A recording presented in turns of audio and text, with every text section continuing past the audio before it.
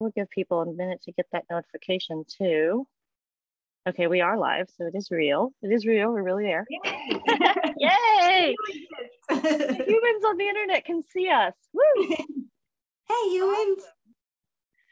Oh my goodness. I'm really excited, everyone, today. So, I want to jump in. I was trying to wait a minute to give people a chance to pop in. Let me pull up these comments so I can see. Okay, there we go. There we go. Why is it doing that? Go away. Hang on. Delete. It's like did some automatic thing. Okay. All right. So welcome. Thank you for your patience. We are human beings doing a human broadcast. So, a little bit getting going at 5 after the hour. But as I said, I am super excited. I am thrilled because I have a guest here with me today, and it's someone whose Instagram page I have been following for a while now. It's one of my favorite pages and people on the internet. This person is instantly, the minute I started reading their work, became one of my favorite people to follow. And, let me tell you why, because I haven't told you this. I'm surprising you with this. Sorry, I know some people may not dig all the praise, but I also want to tell my readers and my viewers so that they understand why they should check you out too, is that you challenge people.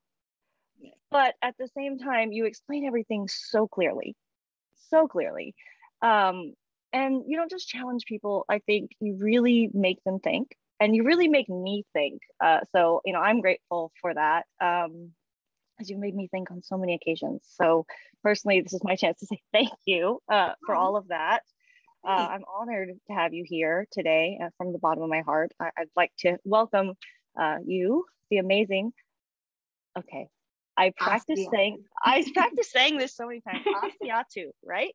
You got it. Yes. I was like, I practiced saying it so many times for the live stream because I always want to be really respectful of people's names. I think that's really one of the least things we can do, to be nice to people, to be kind and be kind.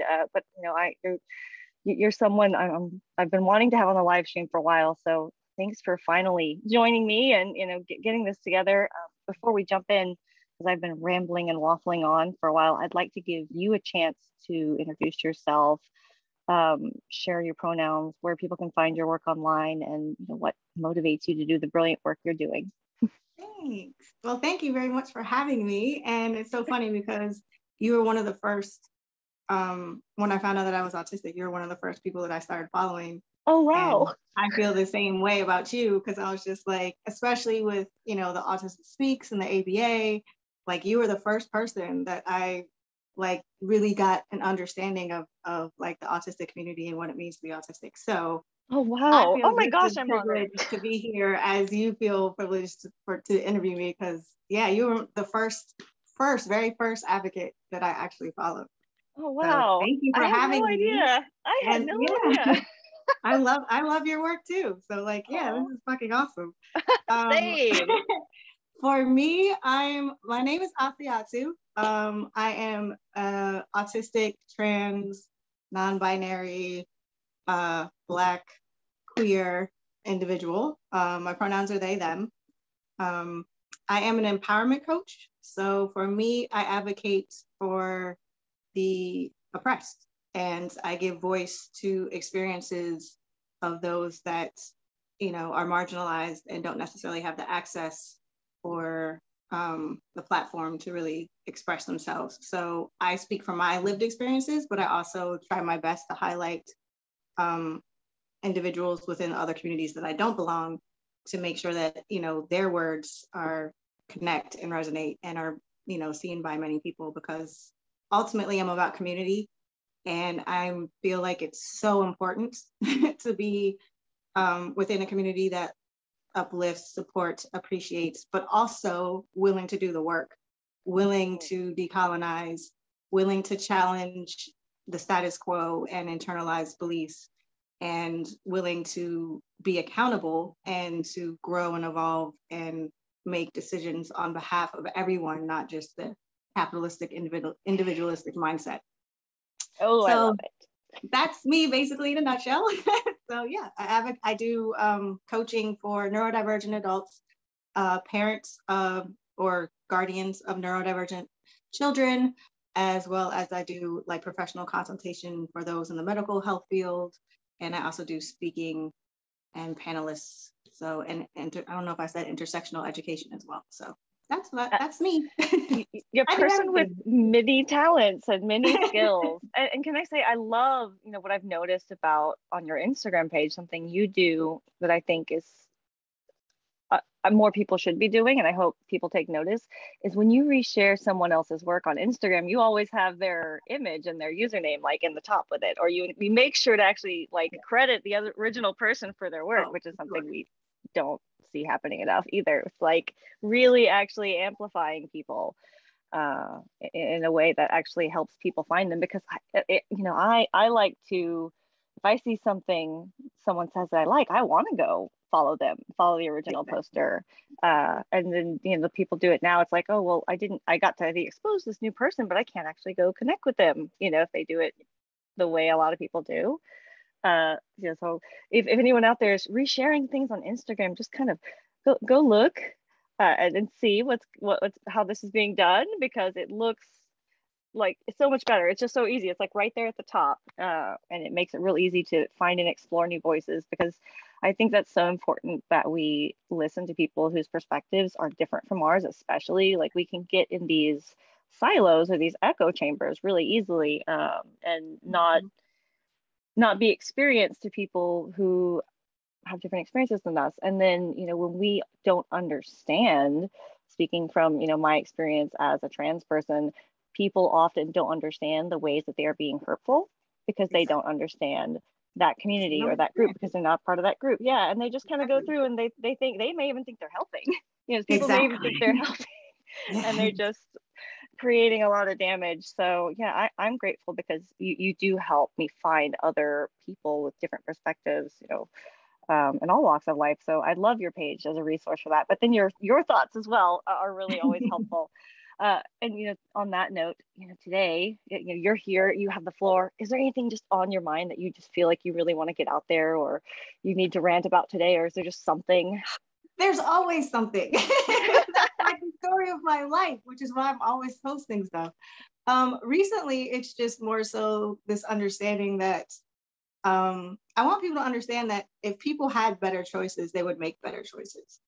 I think people get caught up in, trying to demonize, or especially with like the stigma, and especially this ableistic stigma of autistics and cluster B. But I just wanted to say that, if someone offered the average person $1 versus 1,000, there are not very many people that would take the $1 versus the 1,000. The people that do, are in that situation and, are doing the best that they can. And especially like just the whole concept of victim blaming. And I think society is really good at victim blaming to avoid accountability of the privilege. Mm-hmm. So when it comes to like survivors of, domestic abuse, especially women, it's just like, oh, well, why did they stay? No, like what other options could she have had, or they have had, to get out of that situation? What limited options and resources did they have that, didn't allow them to choose something different? And that goes for anybody under any circumstance, any marginalized person. Like I hate, that's why I don't like the whole concept when people say like, oh, you deserve better. Okay, but if better is never presented to me realistically in my life, then of course I'm going to do with what I can with what I have, and what I have isn't very much. And that might look like trauma, that might look like hurting other people, that might look like being victimized, whatever the case is. So I just wish people would just pause and think and just be like, people make the best decisions based on what options they have. And the sad part and the sad reality is not very many people have a lot of healthy, supportive options.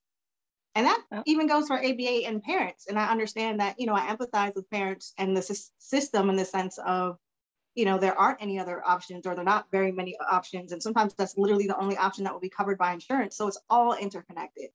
But that still doesn't negate the harm and the impact of ABA. So at the same time, it's all about both ands. I can both empathize and also still speak to the harm. So yeah. So yeah, all of that is what's on my mind recently. Like, yeah. A lot that's of my things have been on my mind too. I feel you. Yeah. I just want people to be nicer, not even nice. I hate nice, kinder, kind, yes, just truly kind, empathize, just not pause. fake nice, real nice. Yeah, I hate nice. Mm-hmm. It's superficial. To just bullshit. Yeah. No, be kind. Like, just know that people are doing the best they can with what they know and the choices that they have. And if you hurt somebody, just apologize. Don't necessarily center. Don't center yourself. Don't get defensive. Breathe. Pause.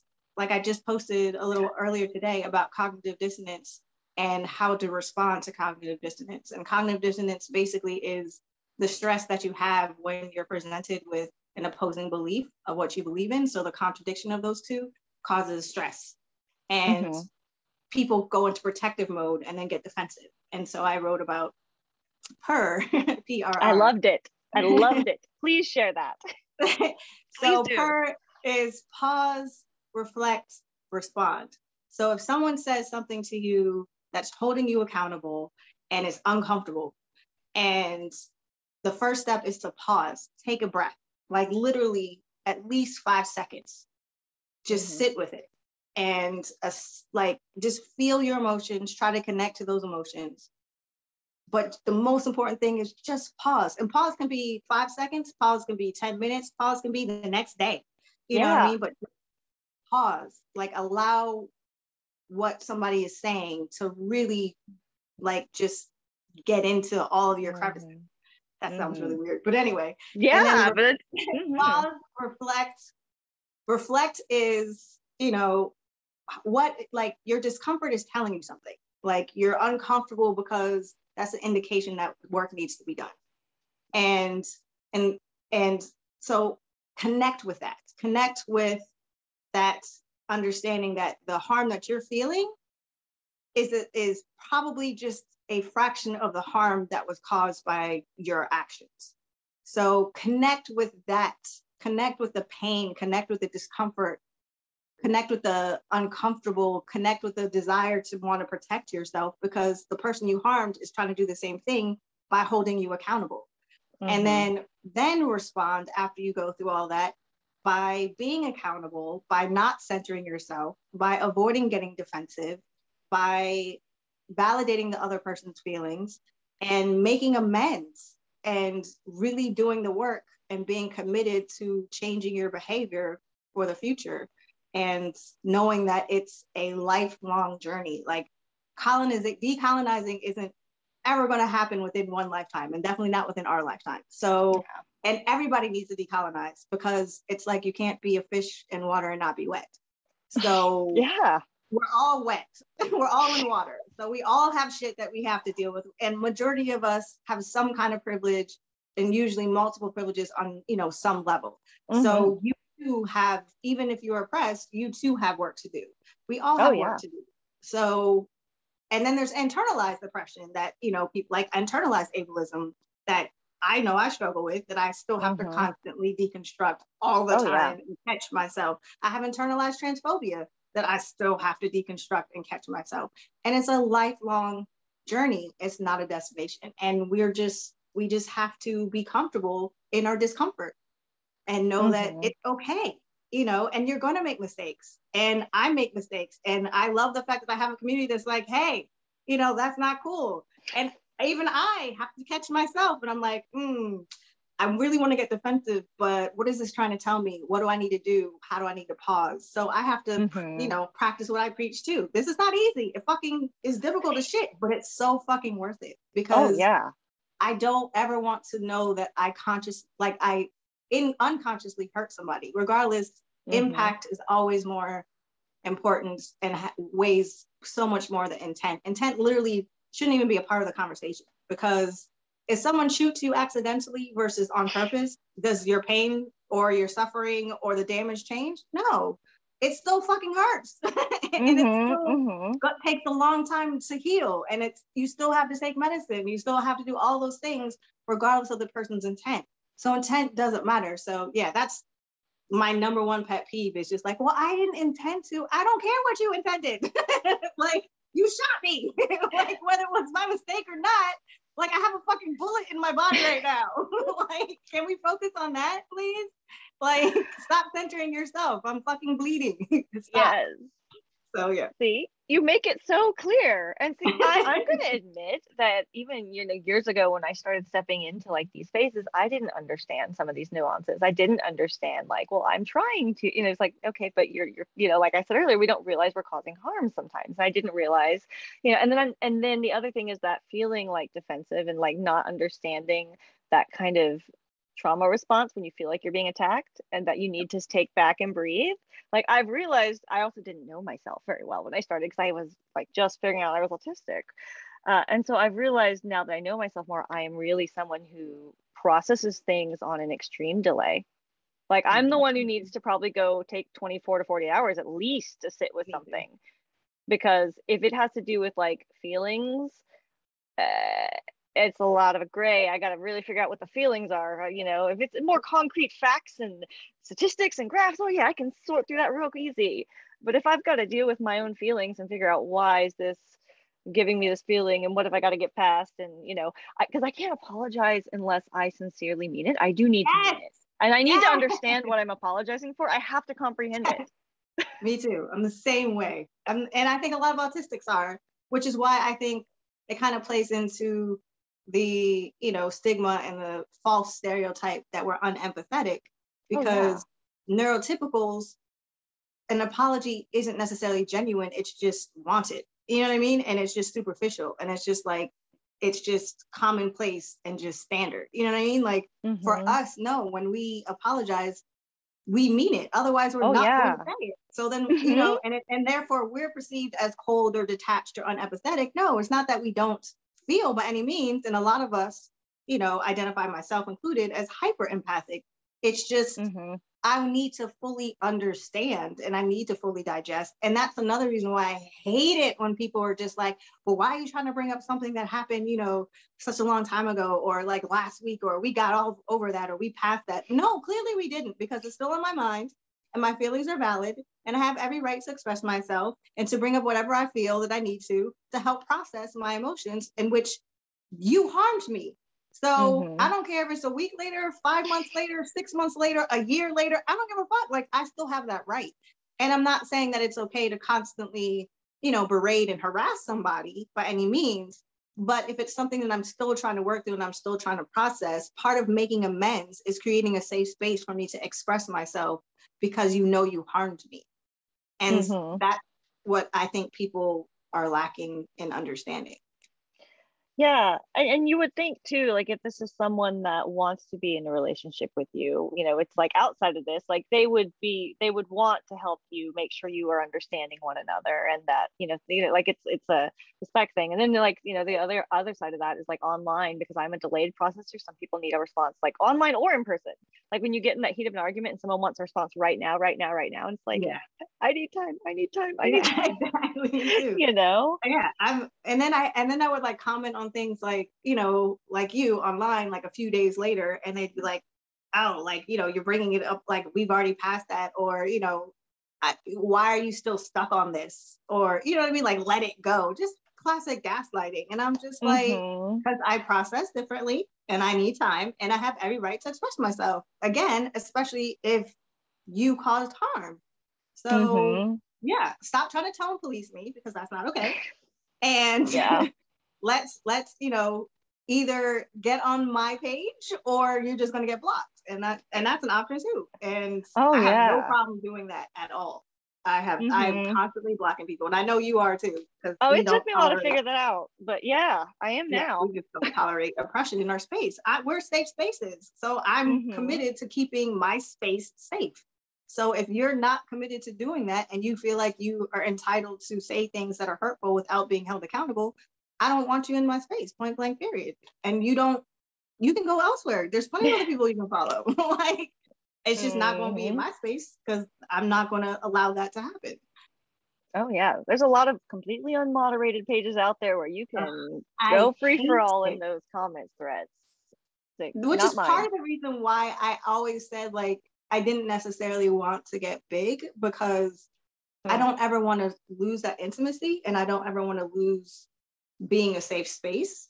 And I also don't want to ever be, perpetuate the status quo, because majority of the Yeah. people who have such a large amass a large following is because they perpetuate the status quo, and that's what people are used to hearing, and that's, you know, how they get. And then when these people get these large accounts and then they don't know what to do with it, and then, you know, they end up doing more harm than good. And so for me, like, that was always a fear for a very long time, whereas now I realize that in building community, I have other people that can participate as well. So like, I love seeing in my comments when someone holds somebody else accountable and I don't have to do anything, or, you know, or the opposite of that, when they, you know, give praise and love and appreciation, acceptance, you know, to others within the comments, you know, without even, like, it was just so beautiful to see. And I'm just like, that's what I want. Like, this is community. And when I say community, I mean it. I mean community, and I mean connection, and I mean responsibility of, you know, emotions and feelings and, you know, other people. And that's what we're missing in society as a whole, which is why we're going through all this fuckery and this dystopia. Like, that's why we're in this shit right we are now, is because we forgot what community means. And going back to, like, you know, indigenous and African cultures and so many other cultures out, you know, like pre-colonization, that's what the mindset was. And it was beautiful. I mean, not to say everything was perfect, but the sense of responsibility and sacrifice for the betterment of the whole was, you know, a healthy mindset to have, because that's what connection is. That's what building is. That's what support is. To me, that's what, I'm an atheist, but that's what God is. God to me is community. Like, I don't want to be able to ask, you know, for support, and not necessarily, you know, praying, but to me, prayers are asking for support for people in your life. You know what I mean? God is people blessing you with support and appreciation and understanding. And yeah, so it's just, this dystopia just it's horrible. I hate capitalism. I know, it's like capitalism. That I was like, I was about to say, we're all trapped in Yeah, capitalism. it's just capitalism, and people don't even understand. Like, everything is connected with capitalism. Like racism, patriarchy, it's all ableism. It all goes back to capitalism, and that's the main root. And then capitalism had three babies: patriarchy, racism. No, two babies: patriarchy, racism, and then capitalism. Those are the three main roots. Yeah. And I was like, it's time to go away.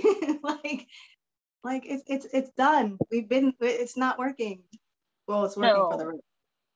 You know, it isn't working though, really, because, you know, if we look at it right now, we've got employers that for so many years have been exploiting their human resources like machines. Right. And we're people, we need to be treated like people. And so they're like burning people out, and they're like, why do we have all this turnover? And they don't realize that the people that are burning out are actually people that cared a lot about their jobs, because it was like, you have to care to burn out. That's why we have advocates that burn out, because they care too much and they burn themselves out because they don't stop, because there is endless work. And so we can't treat ourselves like machines, you know, or we fall apart because we're not meant to constantly go at the forever pace. And so now, you know, you're hearing the capitalist people complaining, nobody wants to work. It's like, no, everybody is woke the fuck up and is tired of, excuse my language, is tired of being exploited. Exactly. You don't care. I remember your favorite word is the F word. I was like, yeah, it's right there. Yes, that's right. But you know, it's like people are waking up and realizing that their time actually has value now. Like, there's you know, death and horrible things all around us, you know. So now we're like, well, you know, my loved ones may not be here tomorrow. Why am I gonna spend all my time doing this thing that sucks away my soul, you know? And so, doesn't give you enough time off, or doesn't give two shits about you. Like, they replace you in a heartbeat. You know what I mean? Doesn't care if someone dies, doesn't care if you have a baby, doesn't care if you have a family. They don't care. They literally don't care. So why should you care about something that literally doesn't give two shits about you? And you're supposed to invest yourself and your time and your emotions and your energy into something that literally doesn't reciprocate that on any fucking, even the basics of level? Like, hell no. That's why so many of us are entrepreneurs, because we were just like, fuck the corporations and fuck corporate, because we're not valued and we couldn't function. And that's not how we function. And I feel like that's what's so beautiful about neurodivergence is it highlights the toxicity of capitalism. Oh yeah. And I think it's a beautiful, beautiful thing. And I wish it was, you know, embraced more, not to the extent that it's commodified and exploited, but just the mentality. I wish it was more normalized and understood that like we help, you know what I'm saying? We highlight, we have so much more to offer than what people realize and give us credit for. You know what I mean? And it's just so frustrating because it's so dehumanizing. And it's just like, we see so much and know so much and connect so much, way more, you know what I mean? And even art can be super productive, you know, even to a fault, you know what I mean? Where we have to catch ourselves and it's just like, okay, you have to take a break. I know I go through that.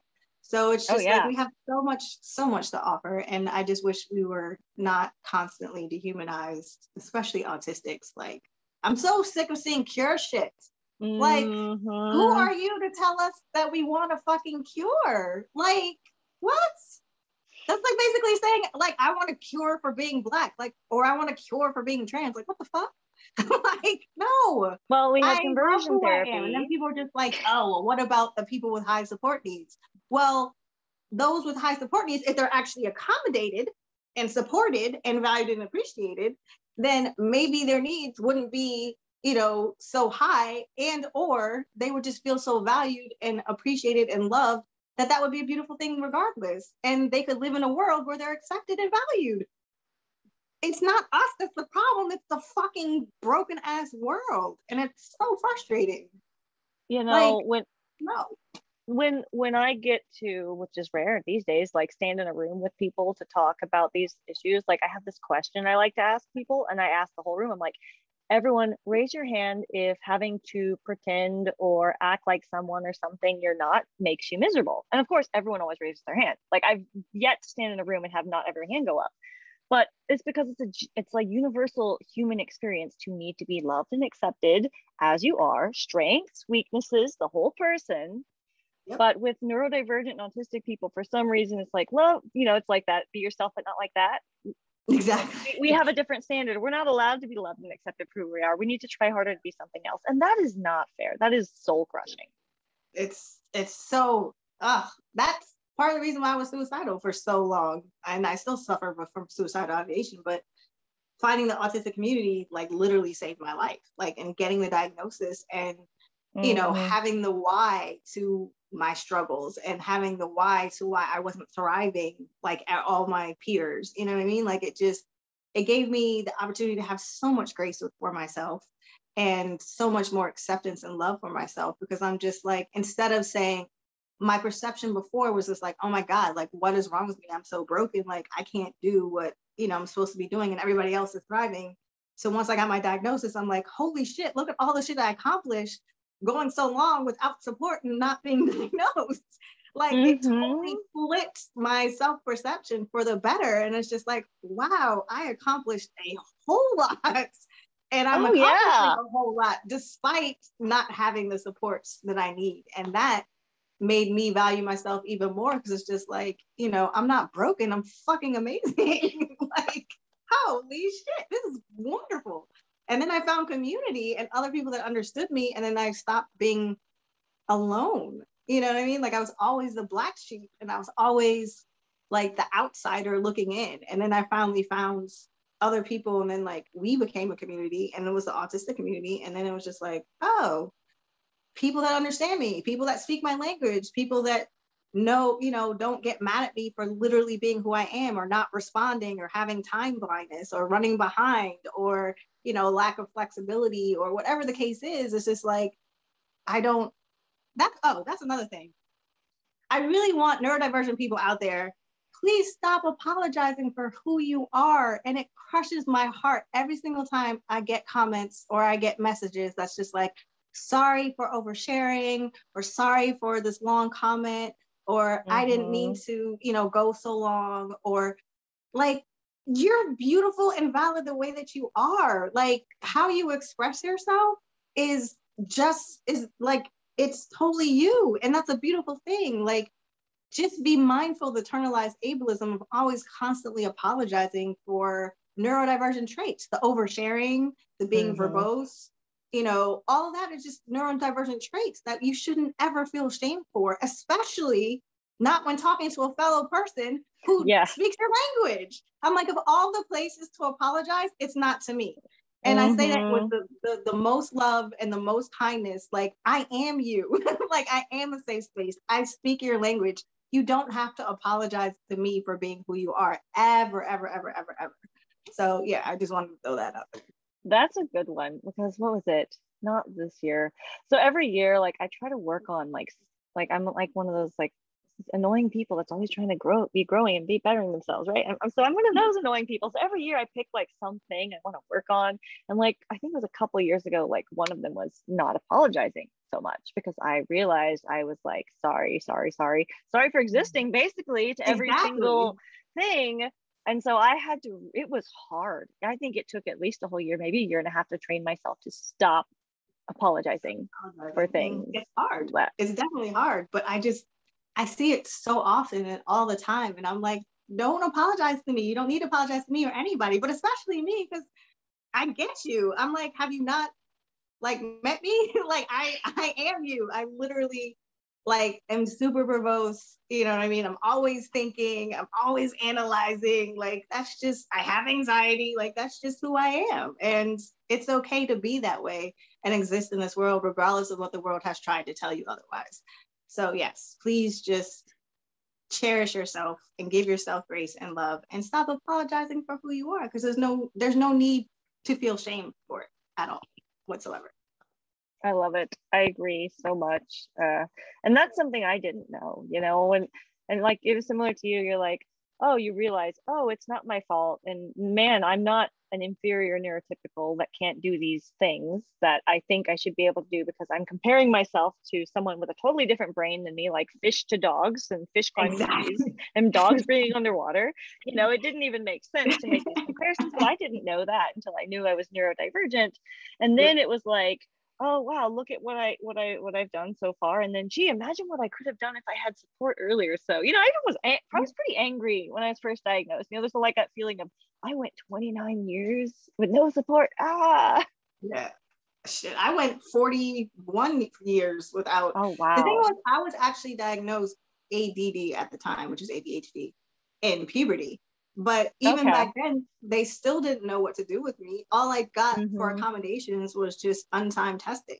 That was it. Like, yeah, they didn't know, you know what I mean? Like, the school didn't know about learning disabilities and things of that nature. And I requested to have more visual, you know, information and aids in class. But outside of that, I got nothing. And I went to a private school and pretty progressive at the time, you know, but they just didn't know. And I didn't realize how much ADHD affected so much of who I was, because of the general understanding of, okay, it was just, you know, being hyper or inability to focus. Nobody talked about the executive dysfunction. Nobody talked about the time blindness or the object permanence, but especially the executive dysfunction is just like, that's everything. Like, or the memory issues, or the jump in, you know, in conversation, and people always just like, oh, you're so rude because you're always interrupting me. Like, there's so much more to just ADHD than just, you know, being hyper and having attention issues, that we're now just starting to become mainstream, which I think is such a beautiful thing, which is why I applaud people who, you know, advocate and also put out content that people can relate to, and then it inspires them to go get checked out, because it's so much more than what I had thought. And then that combined with the autism, it was just like, but for me at first, I thought like you, in the sense I was kind of angry, but then I realized it potentially could have been worse, because then I could have been put in ABA. Same. You know what I mean? It was like the deeper you fall down the wormhole. But then I was like, they didn't really know what the fuck they were doing with ADHD, let alone autism. And I was like, I guarantee you I would have ended up in ABA, and that would have been horrible. So I think not knowing in certain aspects actually helped protect me. And especially being Black and being AFAB. Yeah. So I think that people tend to always look at hindsight or the possibility always through rose-colored glasses. And I was like, it's just as probable that it was positive as it would have been negative.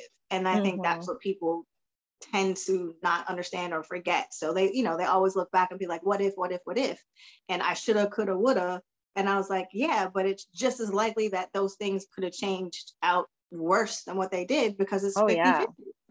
yeah. So instead of just focusing on just the positive, just know that, you know, the opposite could have just as easily occurred as well. So I'm just happy that I got my diagnosis, I found my community, and now I'm helping other people, especially little kids.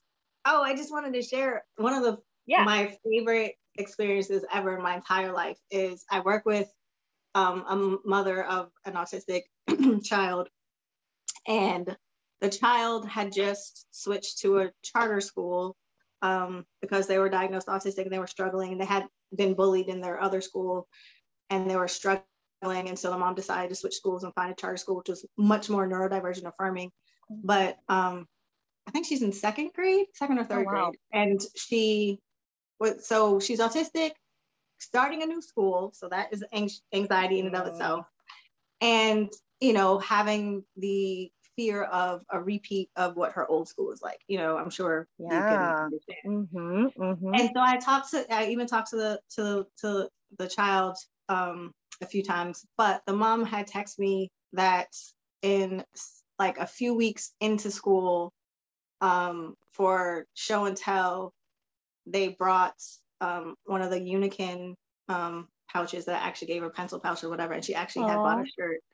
And for show and tell, she talks to the class about what Unikin means and that she was autistic and how proud she is of being, or how proud they are of being autistic. And I was just like, like tears, just the tears of just knowing I'm like, it's the total opposite of the experience in which they had previously, but also my experience growing up of being bullied and misunderstood or whatever. To get a child to embrace their autism at such a young age and be proud and comfortable enough in a new environment to share, which is kudos to the school for creating such a safe environment that they felt comfortable to do so, but also just, it was just so beautiful. So that's what I love doing what I do, and why I always fight. It's just moments like that where I'm just like, it's so fucking worth it. It's so worth it. All the ableism, transphobia, and racism that I deal with for moments like that is just, it's so worth it. It's just worth it. And I'm going to continue to do it for as long as I can because of moments like that. I want so many like autistic kids just to be so proud and happy and just know that they're not alone and there's like a whole fucking community that's like rooting for them. That's my goal. That's a good goal. And we you know, it's like we want the next generation to not have to go through the same junk that we went through. And, you know, luckily I think more of the kids are probably going to be caught and diagnosed, you know, now. Because we have more understanding of the process. Like sometimes people are all panicking saying, oh, there's an epidemic, there's more autistic people, and you and I know it's like, no, the diagnosis area has been evolving since like 1980 and it keeps including more people, and so it's not, you know, it's just we're just identified now. You know, we've got so many of us, especially like our age, my age, your age, old and older even, like I meet people online in our communities who are figuring out they're autistic in their like 60s, 70s. We've probably, you know, got people in the audience today who are discovering, you know, later in life because we've got that missing generation, you know, people, you know, my age and older especially. Like the ADHD, with me it was the other way around. Like even though they suspected I had ADHD as a kid, my mom was really afraid because it was like the 90s and that's when it was like, you know, Ritalin was coming out and she was just really scared about that and everything. So she was like, there's nothing wrong with my child, how dare you? Because the stigma that was like pushed by the school, it was approached in a very stigmatized way. And so it was like, no. And then I didn't get diagnosed with ADHD until earlier this year. Actually, I was diagnosed autistic first, and then that, you know, that was like a shock of my life at 29, because it's like, oh wait, what?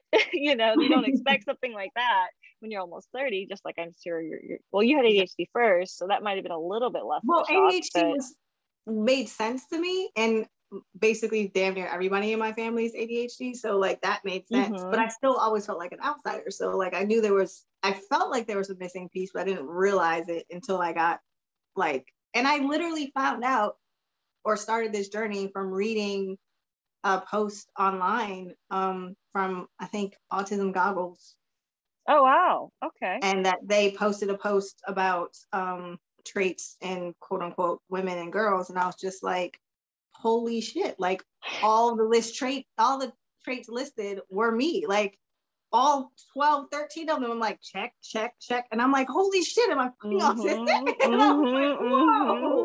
And then I just, of course, typical, went down the rabbit hole, you know, absorbed, research. And then I was just like, yeah, I'm totally autistic. Yeah. And I was just like, it explained everything, like everything. And it was so comforting. And yeah, it was just comforting, super comforting. I mean, the information is crucial, like so crucial. Like I was contemplating very horrible things for myself before I found out I was autistic, because I just didn't think I was going to be able to do anything anymore. I was just so at my end, and everything seemed so dark. And figuring this out did that perspective flip that both of you and I have experienced. I think a lot of other people in the readership and watching today have probably experienced similar, because a lot of people kind of gravitate towards, you know, people have similar experiences.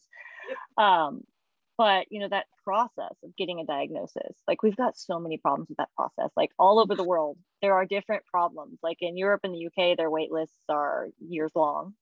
You know, and in here it's like when I was looking for someone to get an assessment, there was only 4 people that did adults, and we're in a major metropolitan area. It's probably different now, but I was given a list from the Autism Society, and it was just, you know, it was just four wow that even saw adults back then.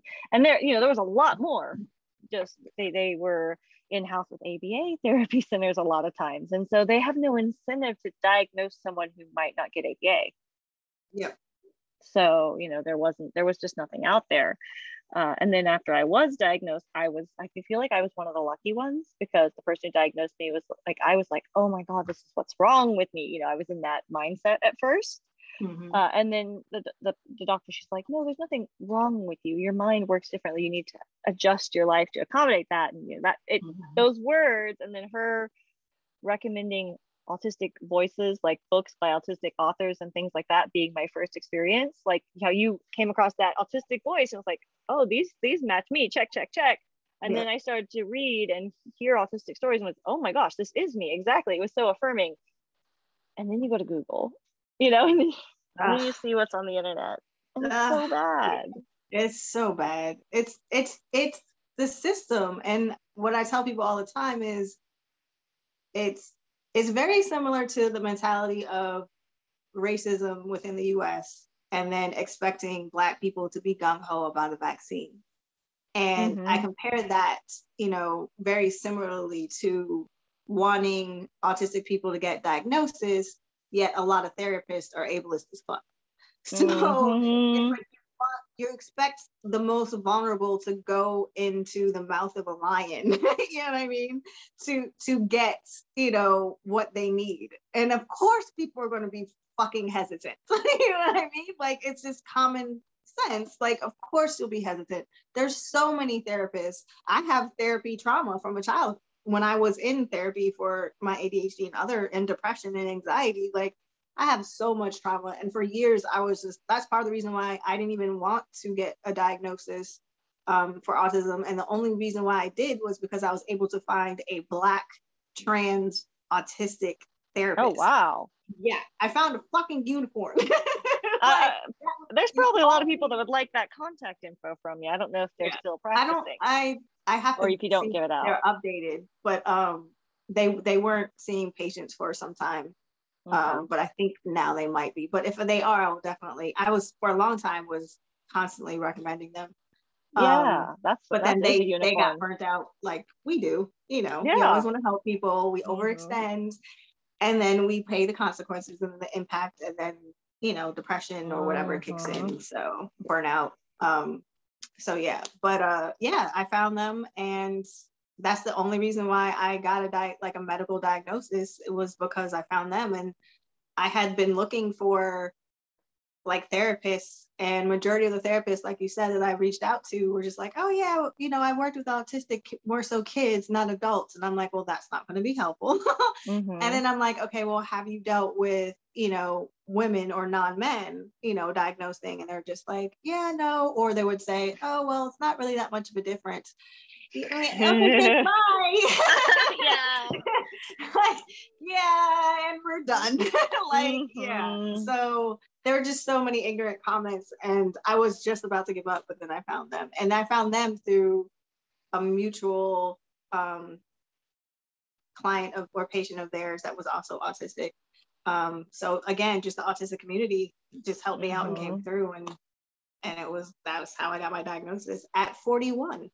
So that was last year. It's only been a little over a year. October last year is when I got my medical diagnosis. And then May of last year is when I read that post and I was just like, oh, I'm fucking autistic.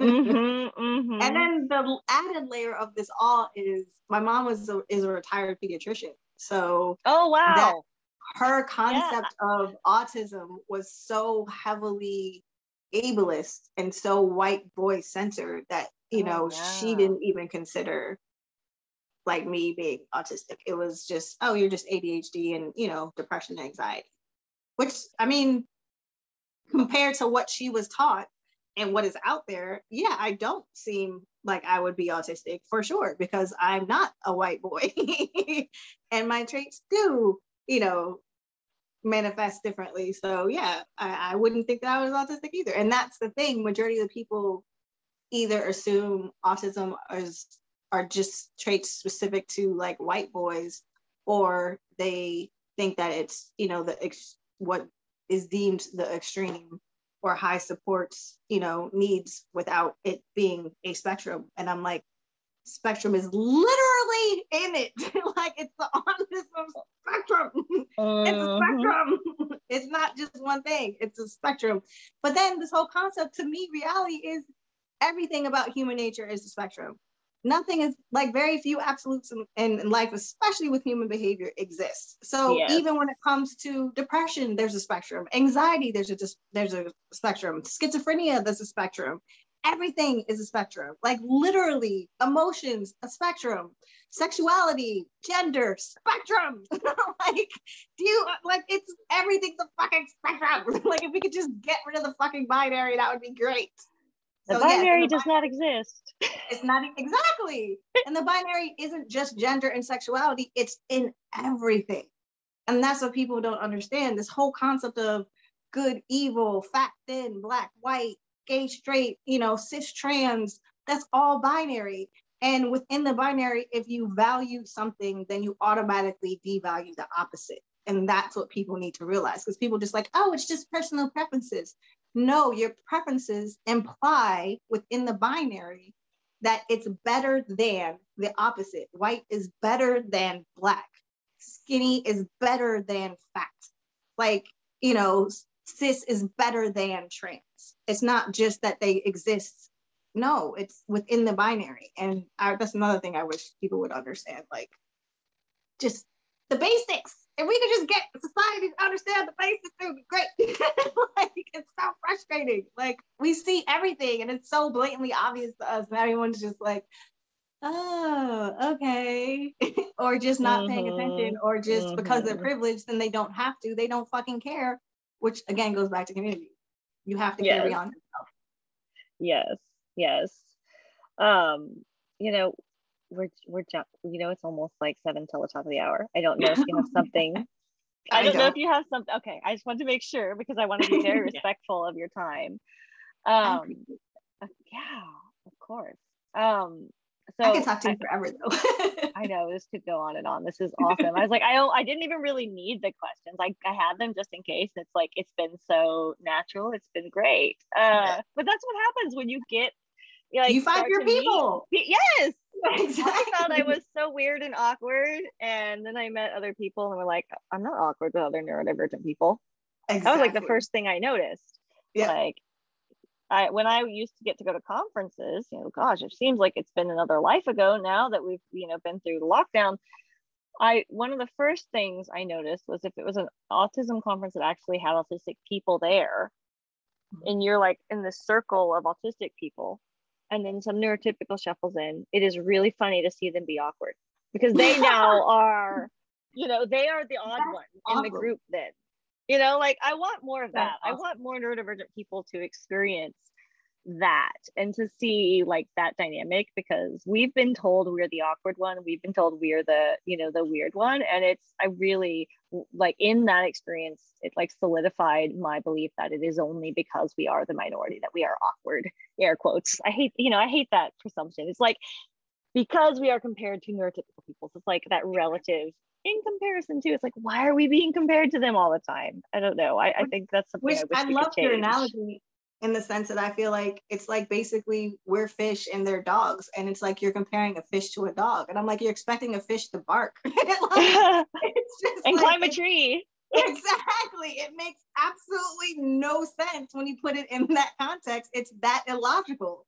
It's like those two things can exist, together, appreciate the differences, and also be valued equally. Like it doesn't have to be either or, hence the fucking binary. Like dogs and fish can coexist, and it's okay, and it's a beautiful thing. They have, and I like the fact of like, I would love to experience that more with neurodivergent like groupings and then seeing the neurotypical.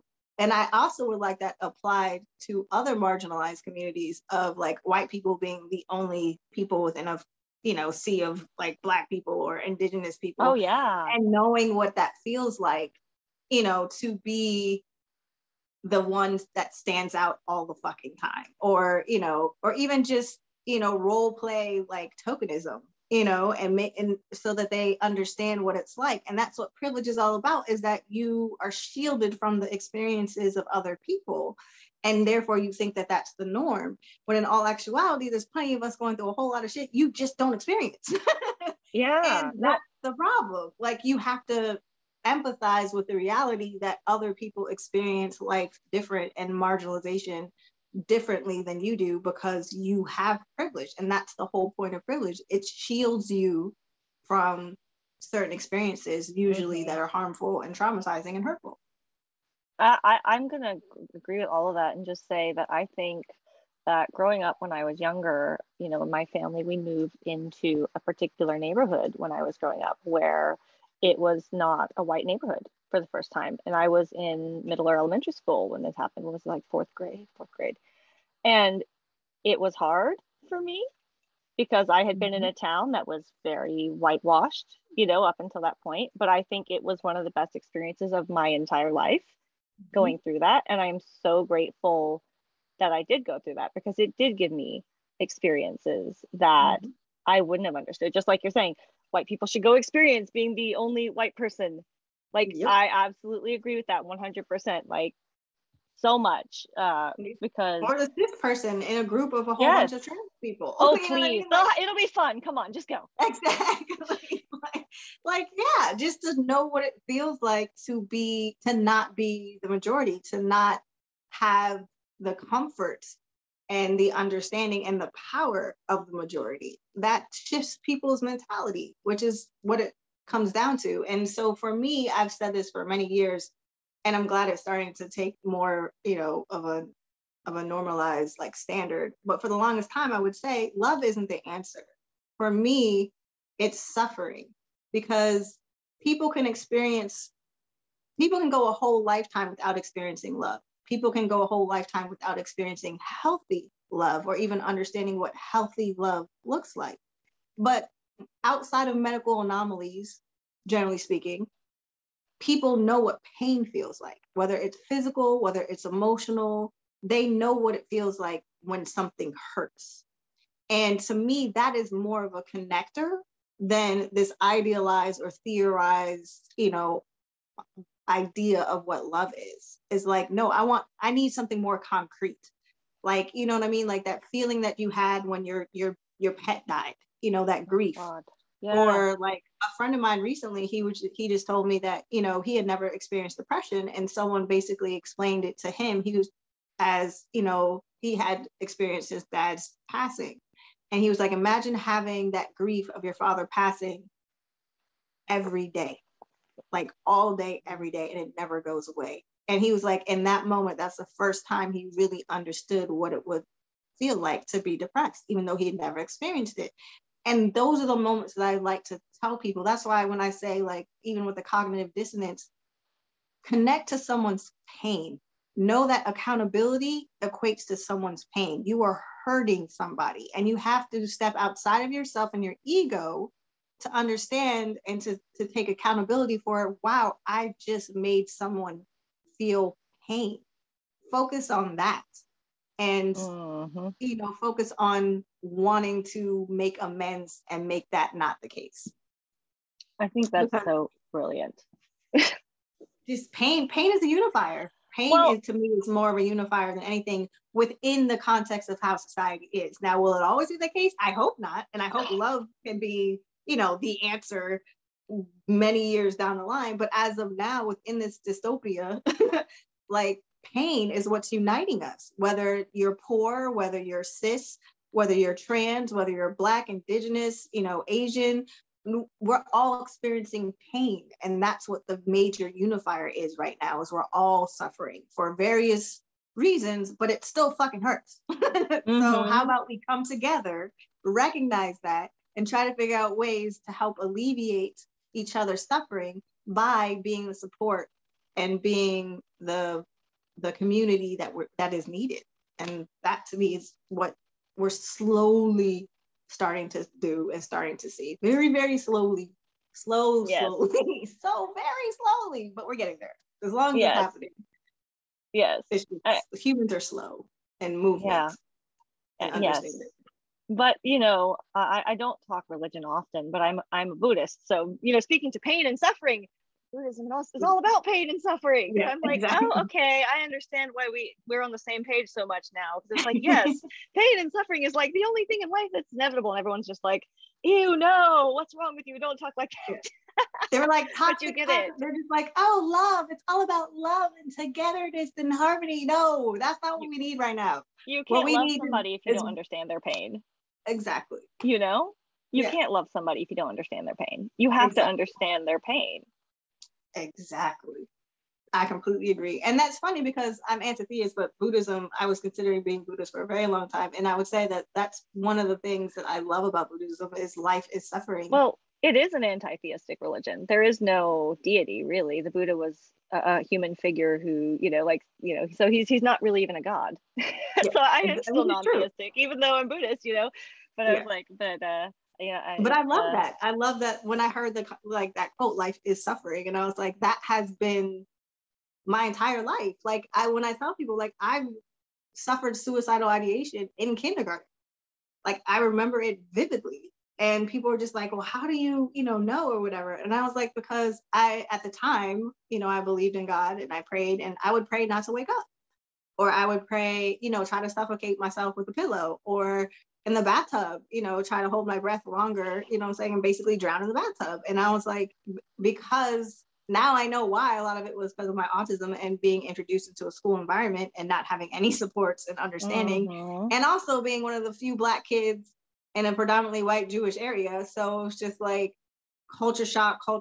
My parents, got divorced. My mom got remarried. It was just, we moved, like, it was just so much going on at once. And just, I knew that I was different. And then I couldn't connect. And I internalized that, as a kid and as a kindergartner. That's all you want at that point. It's just outside validation and just confirmation that, like, you know what I mean? Like you can connect with your peers, you can connect with the teacher. And the teacher loved me, but I couldn't connect with the kids. And it was just so painful.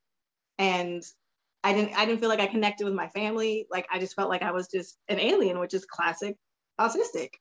And nobody understood me, which they didn't until I found my people. And then I was like, oh. And I just can't imagine what it would have been like, if I had found my people, earlier. And I don't know if it would necessarily have helped, or even if I would have been able to find my people, because we didn't have the internet. You know what I mean? We didn't have all these things that we have now. And so, but it was I hated school from kindergarten all the way through graduating from college. Same. I hated fucking school. I hated it. Like, you could not pay me. And all those like things where people were just like, oh, well, if you had like will someone pay you $1 million if you go back, through childhood or like, puberty or whatever. It's like, you got to fucking be kidding me. There's not enough money in this world that will make me go backwards. Are you fucking kidding me? I gotta go forward. I was like, I'm trying to see myself at 50. Like, that's what I'm looking forward to. I'm not trying to go backwards. Fuck that shit. Nope. I'm good. No, school was the worst time of my life. And like, I really like, the teachers didn't even like me. The kids didn't like me. The teachers didn't like me. It was that shit show. And I wouldn't go back. I left school thinking I was completely incapable of learning. I didn't realize, if I actually study things I like on my own, I can teach myself almost anything. But I thought I was completely incapable of everything. I hated myself by the time I left school, and it continued to hate myself more and more until I got to that point at that corporate office job where I was, pondering driving off a bridge every day on the way home from work, before I was finally diagnosed autistic. Because it was like, I hated myself so much because there were all of these expectations. The other thing, it's like salt in the wound, is when they tell you you're exceptional your whole life and for all of these things. Like, I was a hyperlexic kid. I was reading college level in elementary school. I was in special ed. I was in gifted and talented. I was in mainstream. I was in all of the different, like, no one knew what to do with me, but it was expected that I would be some amazing child because I started reading at 1.5. But it was like, I was hyperlexic, and I was like the little kid that spoke like a professor with this big vocabulary, but I didn't understand even a lot of things I was parroting. Me too. And I appeared wise by my years, but I was very, very immature in so many ways. And then it's like your whole life, they're like, pressure to be great. I'm also the first grandchild, so it's like all this pressure to be great. And like, I became this horrible perfectionist and like just like so hard on myself because I couldn't attain, and I was supposed to be able to attain, I thought, and it was like, I can definitely, why can't I, and I felt like I couldn't do the simple things where it was hard and I couldn't understand it. And I was too focused before I knew I was autistic on all of my shortcomings to have space to appreciate my skills. Me too. I relate to all of that with the exception of I'm the baby grandchild. Okay. So it was definitely the pressure of that. But also, instead of being hyper, I don't know. I wrote really well, but I didn't necessarily read but I wrote way beyond. I don't know if that would necessarily be considered the same. It tends to be kind of like an obsession with wording and reading and vocabulary and text. And you tend to have a higher reading comprehension than spoken. See, I had shitty reading comprehension, but I think that was just because of my learning disabilities. But as far as being able to write and express myself, I was always ahead, like way ahead. I remember in 6th grade, like one of my teachers said I wrote an essay that was basically on the level of like a 9th grader. And I was in 6th grade. Yeah. And I was just like, I loved to write. And as long as I was writing again on something that I was interested in and that made sense to me that I could actually articulate, I did well. But the second that it was something that I like didn't care about or didn't pique my interest, that was it. But I didn't really like reading, I think, because it was more so my attention and I just couldn't focus. And I would get so frustrated because I was that kid that would read like for an hour and not be able to tell you what the fuck I read. Like I would just or read the same paragraph over and over and over again, and it just not connect and it just not make sense, especially if it was something I wasn't interested in. It was a waste of fucking time. Like literally a waste of time. Plus I have dyscalculia, so that was a whole other issue. So and the same thing, like they saw me write and they saw how I articulated myself and how I was so, much older and beyond my years. And then they couldn't understand why I struggled with like basic concepts of math, like change and like, reading a clock. Like it took forever for me to understand. I'm like, how am I supposed to look at numbers and it's not the value of the number, it's another number? Like, how does this make sense? Please make this make sense. I don't read analog clocks. No sense. I'm just like, no, hard pass. I don't. I'm just like, you're telling me numbers. You taught me numbers. You taught me they have certain value, but now you're telling me those same numbers with those same values mean different things because they're placed in a circle on a fucking clock. How? Like, what? And then they're counted by fives. Like, what?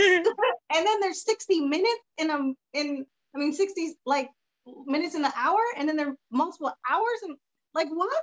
It just was mind blowing. I was just like, this makes absolutely no fucking sense to me. Like, I don't get it. And then all that time with all the teachers are just like, oh, well, you have to learn this because you're not going to always have access to a calculator, or oh, you have to learn this because you just life skills or whatever. And meanwhile, fast forward, we have a fucking calculator in our pockets, teachers, and a whole set of encyclopedias and dictionary. Exactly. Like, I was just like, you made me go through all that for nothing, for absolutely nothing. But yes. It is what it is. The viewers agree that analog clocks are evil. They are. They're totally evil. Like, it makes no sense. Like, I just think it's ridiculous. And so they're talking about, and so this is what I was thinking too with the hyperlexia. It tends to be about the reading specifically. And someone who has dyslexia says that they can write fine, even though they have dyslexia, and they can write really well. So someone suggested maybe hypergraphia, but we don't know if that's a thing or not. So that'd be interesting to Google and see if that's a thing yet. But I think the thing to think about is that with us neurodivergent brains, like with autistic people especially, we are almost never just autistic. Like I don't know if I've met an autistic person that's not autistic plus in some regard. Like, I'm autistic plus ADHD, hyperlexic, I've got anxiety disorder diagnosed as well. It's like all these things. I've got seizures, it's like I've got ADHD, like plus I've got a hypermobility disorder, it's like there are all of these buckets that come, like IBS, like, God, why? I can't even, I think you're right. So I'm trying to think of if I know anybody that's just autistic, and I'm just like, I can't think of anybody off the top of my head. Like, no. Yeah. And so just like an untraumatized autistic is like, does that even exist, considering the fact that this world is so anti-autistic? So with that trauma, of course, then comes, anxiety, depression, and possibly other triggers to other things. So we could do a whole hour talking about like the systematic impacts on mental health of living in a system that is not like, I was like, oh, we could so do a whole hour, like, geek out on that. I'm like, why, like, living in an environment that doesn't design with your needs into account, like, just crushes your soul and destroys your mental health.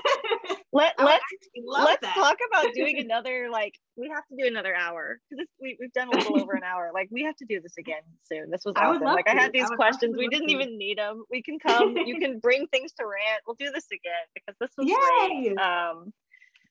And some people sent stars, which I didn't even know was going to be turned on. So I'm gonna figure out how to send you some stars. If anyone's sending me stars, I'm gonna send them over. Y'all, so if you send those, it is like pennies on the dollar. Facebook does take most of it. So I don't, just so y'all know, it's not the best way to support a content creator, but it is enabled by default. But I'm gonna figure out what that ends up being. I'll give it a few days because people might do more, and I want to send those to you for coming and sharing your time with me. I'm so grateful for your time, and I think, unfortunately, we don't do a very good job always in this community of understanding the value of people's mental energy in their time. And so I want to set a good example. And since the viewers are sending stars, I want to pass those along. So just so everyone knows, if anyone else sends them, I'm going to pass those over. Thank you. Yeah. I'm going to end the live, and then you and I can chat offline, figure out when we can do it again and what we want to talk about, and when we can do this again, because I think everyone really enjoyed it. And hopefully, one on Facebook, it's just so everyone's watching, I will leave the live up. It should automatically post. I'm going to go check and make sure the closed captioning worked. I should have a transcript from this. And if I don't, I'm going to manually fix a transcript because I have a software, but that might take me some time. So if technology works, I'll get that sorted out really quickly for everyone. But I'm going to ask a little bit of patience just in case, because I haven't done one of these in a while. I've been in hiding, and I'm kind of on partial hiatus for the rest of the year as I'm writing and hiding. So I'll be hiding, but keep dropping questions and feedback for us. I think we both are people who can accept and appreciate useful and helpful, mindful feedback and things like that. So if there's anything you were watching or dying to know or share, I think I'll be checking the comments and for the next couple days to see what's coming through. Is there anything you wanted to just say to close the floor out before I end the live? Just thank you for having me. And this was amazing. And I had so much fun. And if anybody wants to reach out to me, I'm at Asiatu.coach on IG. I'm more active on IG. And if you want to just directly support me, my Venmo and CashApp is AsiatuCoach. If y'all are doing the coins on Facebook, that is a better way, because that way all of the money goes that way instead of Facebook stealing a touch. So hey, feel free to drop. I want you to drop your links in the chat comments after we get off the live, so that people can find your Instagram and your payment links. I want people to be able to find that too, so they can do that for you. All right, humans, thank you all for hanging out with us this week. We're gonna do this again because this was just fab. It was fab. Same. All right, everyone. Talk to you later.